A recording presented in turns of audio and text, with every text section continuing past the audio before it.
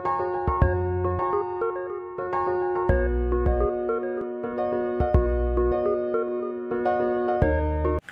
students, আজি আমি এই ভিডিওত ডিসকাস কৰিব ওলাইছো class 9 advance ম্যাথমেটিক্সৰ sequence and সিৰিজ চ্যাপ্টাৰটোৰ question number 6 ৰ পৰা ইয়াৰে আগৰ ভিডিওত অলৰেডি মই এক্সাৰসাইজ ফাৰ্স্ট এক্সাৰসাইজটো 6.1 অলৰেডি ডিসকাস কৰা হৈ গৈছে আৰু আজি আমি ডিসকাস কৰিব ওলাইছো exercise 6.2 question number 6 or pora jone jone he video keta swa nai upor I button or click kore he video keta koi sai loba ba moi video link to description or di dim description or tumalage goi video khine sai loba ar he video keta sai lole tumalagor ei video keta ba yar pisor jikhine ami class lom he class khini bujat tumalagor suvidha hobo bujisa tumaloke saba etia First question to ase je 6 question number 2 ke dise find the term mentioned in the bracket in each case below and also find the sum of the sequence up to that term moi already agor video t koisilo je jikhini dia ase je amar 26 suppose 23 next ase -20 enoko dia ase bracket ot dia ase 21st term यार meaning to की तुमी यारे प्रथमते 21st number term to किमान fine करा और हेतु already एटा formula सहायत আমি কৰিছিলো আৰু ফৰ্মুলাটো হৈছে কি a + n - 1d formula apply কৰি কেনে আমি কৰিছিলো ইয়াতে a এৰ ভ্যালুটো হৈছে কি ফাৰ্স্ট টাৰ্মটো আছিল d টো হৈছে কি আমাৰ কমন ডিফাৰেন্স ইয়াৰ পৰা সেকেন্ড টাৰ্মটো বা ফাৰ্স্ট টাৰ্ম মাইনাস কৰিছিলো গতিকে এইখিনি পাৰ্টটো তোমালোকে পাৰিবা গতিকে মই কৰিম Question to aro eta ase second part je yare up to 21st number term loke yar sum to find koribo lage thik ase tene hole amar sequence or sum or formula to ki asil je fn equal n by 2 twice a plus n minus 1d yate n hoise number of amar kiman number term ok loge amar sum lage hetu hoise amar ki n ete up to terms n a equal to first term বুজি পাইছ নহয় d equal to common difference তো এই ফর্মুলাটো use কৰি আমি ইয়াৰে up to 21st term লৈকে আমি ইয়াৰ সামটো ফাইন্ড কৰিম চাই থাকা কেনেকৈ কৰো ফর্মুলাটো তোমালোকে লিখি লবা এটো হৈছে ফর্মুলাটো Class 10 General Mathematics এই arithmetic progression chapter to খুব প্রয়োজন গটিকে যার ক্লাস 9 ত এডভান্স ম্যাথমেটিক্স থকা স্টুডেন্ট এই ভিডিওটো চাই আছে তেওঁলোকে অলপ গুৰুত্ব সহকাৰে চাবা কাৰণ ক্লাস 10 তো ইয়াৰ এই চ্যাপ্টাৰ তোমালোকৰ ৰিপিট হ'ব general mathematics only arithmetic progression খিনি যেটো এতিয়া তোমালোকে শিকি আছা তেনেহলে সলিউশনত লিখিম আমি ইয়াৰ ফাৰ্স্ট টাৰ্মটো আমাক কি দিয়া আছে যে ফাৰ্স্ট টাৰ্ম a ইকুয়াল আমাৰ কিমান আছে -26 Common difference the second term minus first term গটিকে -23 minus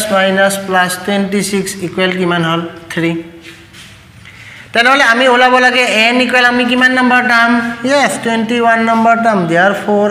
s of n আমি জানো যে লিখি ললো n/2 twice a plus n minus 1d তেনেহলে আমি s of এতে লিখিম 21 so 21/2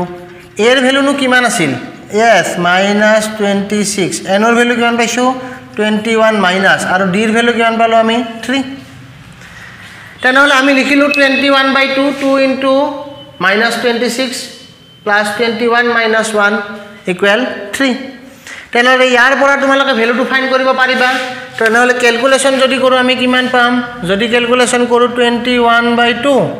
26 into 2 -52 21 minus 1 20 into 3 কিমান হ'ব আমাৰ 60 so 21/2 60 minus 52 8 2 ৰে কৰিলে এতে 4 4 1 যা 4 4 2 যা 8 তেনেহলে গম পালো যে এই যেটো সিকোয়েন্স আছিল বা সিকোয়েন্সটো বা সিরিজটো ইয়াৰ আপ টু 21 নম্বৰলৈ টাৰ্মটো সাম কিমান হ'ব 84 তোমালোকে বুজিছা হয়নে সহজ হয়নে নহয় এতিয়া নেক্সট কোৱেশ্চন নম্বৰ মই এটা কৰি দিছো নম্বৰ 3 টু 3 নম্বৰত দিয়া আছে 5n minus 1 7n 9n plus 1 11n plus 2 চাও কি হয় কোৱেশ্চনটো মই লিখি লৈছো নাম্বাৰ 3 দিয়া আছে 5n minus 1 7n 9n plus 1 11n plus 2 up to কিমান কৈছে 27 টাৰ্ম এতিয়া চাবা ইয়াতে a ইকুৱেল কিমান আছে a ইকুৱেল আছে আমাৰ 5n minus 1 common difference 7n ইয়াৰ পৰা আমি ফাৰ্স্ট টাৰ্মটো মাইনাস কৰি দিম তেনেহলে ব্ৰেকেট উঠাই দিলো 7n minus 5n plus 1 7n minus 5n কিমান হল 2n plus 1 তেনেহলে কমন ডিফাৰেন্স কিমান পালো আমি 2n plus 1 এটা আপ টু কিমান নম্বৰ টাৰ্মলৈ উলিয়াব দিছে 27 গতিকে আমি লিখিম s of 27 তেনেহলে ডাইৰেক্ট ফৰ্মুলাটো তোমালোকে জানা ফৰ্মুলাত মই লিখি ৰাখা নাই ডাইৰেক্ট ভ্যালু পুট কৰিছো n/2 টুৱাইস a এৰ ভ্যালু কিমান আছে yes 5n minus 1 তাৰ পাছত n minus 1 means 27 minus 1 and what is the value of d yes 22n plus 1 n/2 twice a plus n minus 1 d correct so eto ahil amar 27/2 2 re multiply korile 10n minus 2 27 1 mane 26 twice n plus 1 tenhole yak ami calculation koru kiman hoy sao 27/2 10n minus 2 52n plus 26 tenhole yar calculation korile ami kiman pam yar jodi calculation to koru so I let 27/2 10n 52n kiman hol amar 62n 26 minus 2 equal 24 tenhole yar pora tumaloke nishchoy reduce koribo pariba jodi reduce koru yar value to kiman ahibo jodi reduce koru tenhole pam 27/2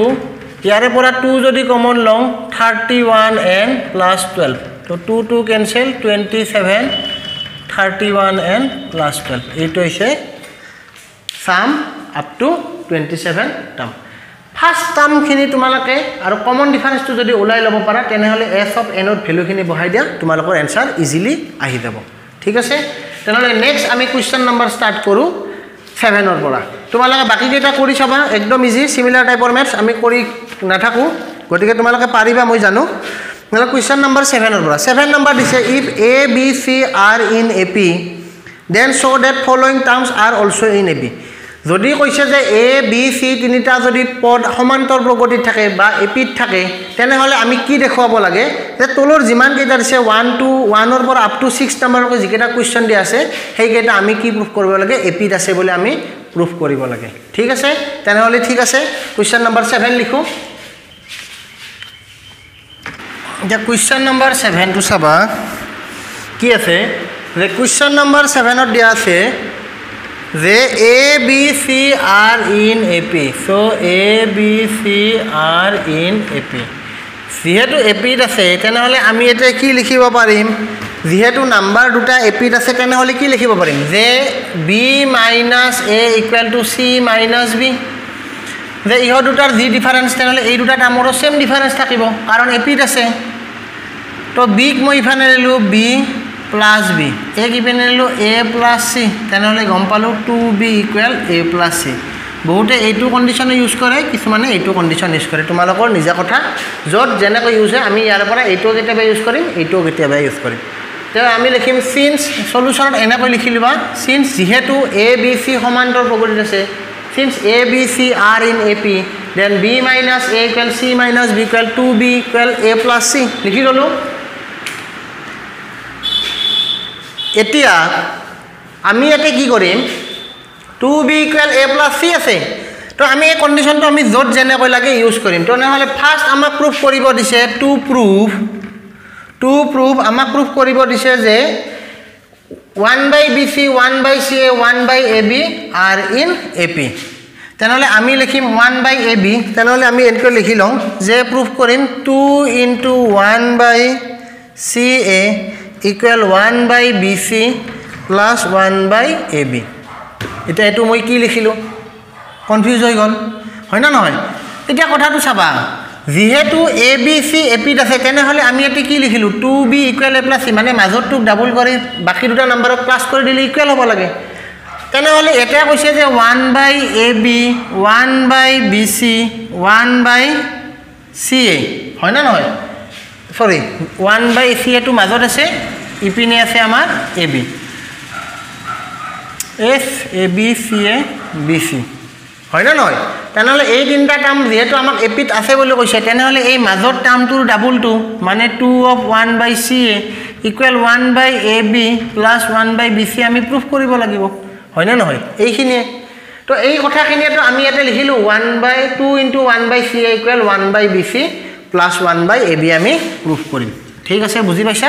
যদি এইখিনি আমি proof কৰি দিব পাৰো তেনেহলে ক'ব পাৰিম যে 1/ab 1/ca আৰু 1/bc আৰ ইন ap তোমালোকৰ বুকখনটোৰ লগত আছে তাতে চাই লবা হয় নে তো এটো যেহেতু প্রুফ কৰিব লাগে তেনেহলে মই ইয়াৰে RHS টো লৈ ললো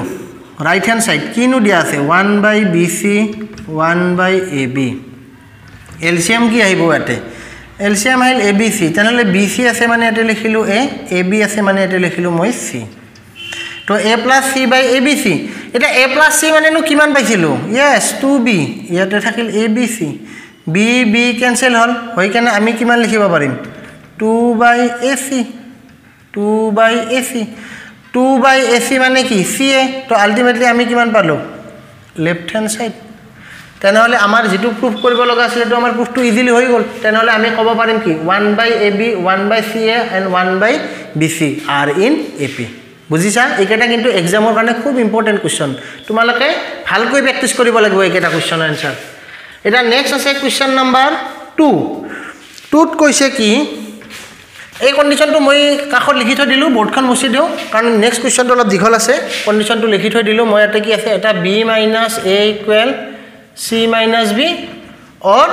2b equal to a plus c মানে এইটো আৰু এই কন্ডিশনটো মই কাখত লিখি থৈ দিছো যত যেতিয়া লাগে মই ইউজ কৰিম ঠিক আছে এতিয়া চাবা কোৱেশ্চন নাম্বাৰ 2 ত কৈছে কি মই একেলগে কোৱেশ্চনটো লিখি দিছো তোমালোকে যাতে বুজাত সুবিধা হয় এটা প্ৰুফ কৰিব কৈছে যে 1/b by 1/c b 1/c plus 1/a c 1/a plus 1/b are in ap এখিনি আমি প্রুফ কৰিব লাগে are in ap মানে সমান্তৰ প্ৰগতিত আছে বুজিছানে তোমালোকে তেনেহলে আমি এটা কি লিখিম টু প্ৰুফত আমি লিখিম ইয়াৰ ডাবল টু এই দুটাৰ সামৰ ইকুৱেল গটিকে 2 of b 1 plus c plus 1 plus a equal a 1/b plus 1/c plus c 1/a plus 1/b বুজিছানে তোমালোকে ইয়াৰ ডাবল টু এই দুটাৰ সামৰ লগত ইকুৱেল যেনেকৈ ইয়াতে কি আছিল since a b c are in ap so আমি এই কন্ডিশন দুটা যেহেতু ক'ব পাৰো যেহেতু ইকেটা এপি প্ৰুফ কৰিব দিছে তেনেহলে ইয়াৰ ডাবল টু এই দুটাৰ সামৰ লগত ইকুৱেল বুলি প্ৰুফ কৰি দিলে আমাৰ এপি অটোমেটিক প্রুফ হৈ যাব ঠিক আছে বুজিছা তোমালোকে তেনেহলে আমি এটা কি কৰো ইয়াৰে পৰা ৰাইট হ্যান্ড সাইডটো লৈ লওঁ ৰাইট হ্যান্ড সাইডটো কি আছে জানো এটো আছে তো লিখি লোৱা 1a 1/b plus 1/c c 1/a plus 1/b লিখিলো নহয় রাইট হ্যান্ড সাইডটো লিখি ললো এতিয়া আমি কি কৰিম তুমি যদি ইচ্ছা কৰা ইয়াক ডিস্ট্ৰিবিউট কৰিলে আমাৰ কি হ'ব a/b plus a/c c/a plus c/b হৈ গল তেনেহলে এটা কাম কৰো আমি যদি এই b b থাকা পাৰ্টখিনি সেপাৰেট কৰি লওঁ তেনেহলে আমি কি পাম এতে b যদি লওঁ a plus c আৰু এটা যদি ac LCM লওঁ তেনেহলে এতে কিমান পাম a স্কয়াৰ এতে পালো মই কিমান c স্কয়াৰ ঠিক আছে মানে কি কৰিলো এই b থাকা পোৰশনখিনি মই ইয়াতে লৈ ললো আৰু c আৰু a এৰ পোৰশনখিনি মই এইখিনিত লৈ ললো তোমালোকে বুজিছা তেনেহলে a plus c মানে নো কিমান পাইছিলো আমি yes twice b তেনেহলে এটা মই লিখিলো b আৰু এটা থাকিল আমাৰ a square plus c square by ac কাৰণ a plus c মানে আমি অলৰেডি কিমান পাইছো twice b গতিকে এক নাম্বাৰ 1 দিলো ইয়াতে লিখিলো আমি ইউজিং 1 বা এক ব্যৱহাৰ কৰি এইখিনি লগে সবে বুজিছা হয় না ইজি তেনেহলে ইয়াতে কি ক্যান্সেল হ'ব b আৰু b ক্যান্সেল হয় না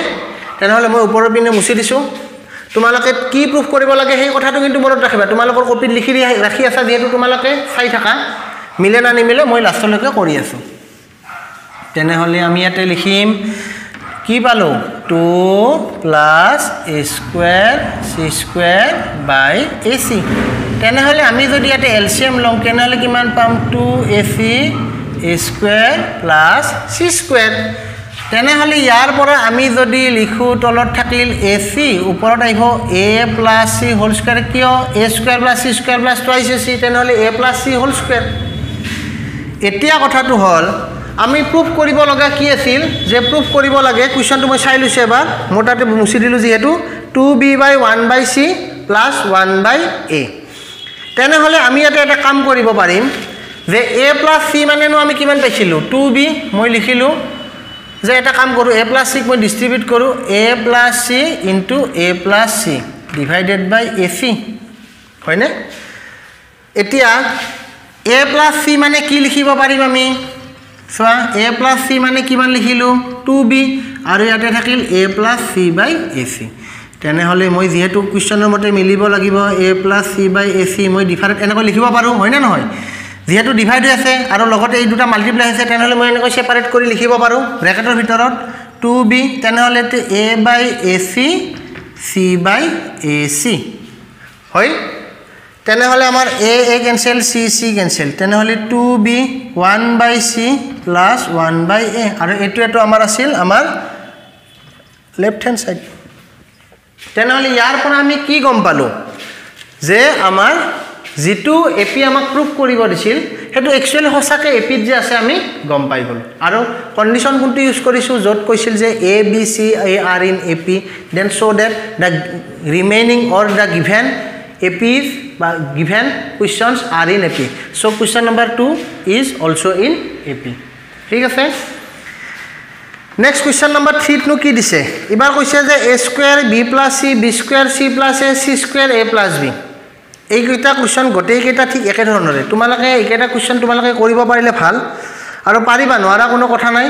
কন্ডিশন তোমালোকে মুঠতে এইখিনি এপ্লাই কৰি কেনে কৰিব লাগিব আৰু টু প্ৰুফ বুলি আগতে লিখি লবা যে টু প্ৰুফ যেটু দিয়া আছে কোৱেশ্চন তাত কেনেকৈ প্ৰুফ কৰিলে আমাৰ এপিড হ'ব গটিকে আমি লিখি মাজৰ টাৰ্মটো ডাবল আৰু বাকি দুটা টাৰ্মত সাম কৰি কেনে আমি টু প্ৰুফ লিখিম তাৰ পিছত তুমি ৰাইট হ্যান্ড সাইডৰ পৰা লোৱা লৈ কেনে তুমি বাকিখিনি ম্যাথছখিনি ক্যালকুলেশন কৰা তোমাৰ অটোমেটিক লেফট হ্যান্ড সাইডখিনি মিলি যাব যদিহে তোমাৰ ক্যালকুলেশনখিনি কাৰেক্ট থাকে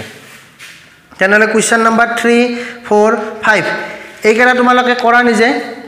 Question number 6 লৈ আছে তোমালোকে এইকেটা নিজে কৰিবা এইকেটা কোৱেশ্চন একে কোনো টান নহয় তোমালোকে চাবা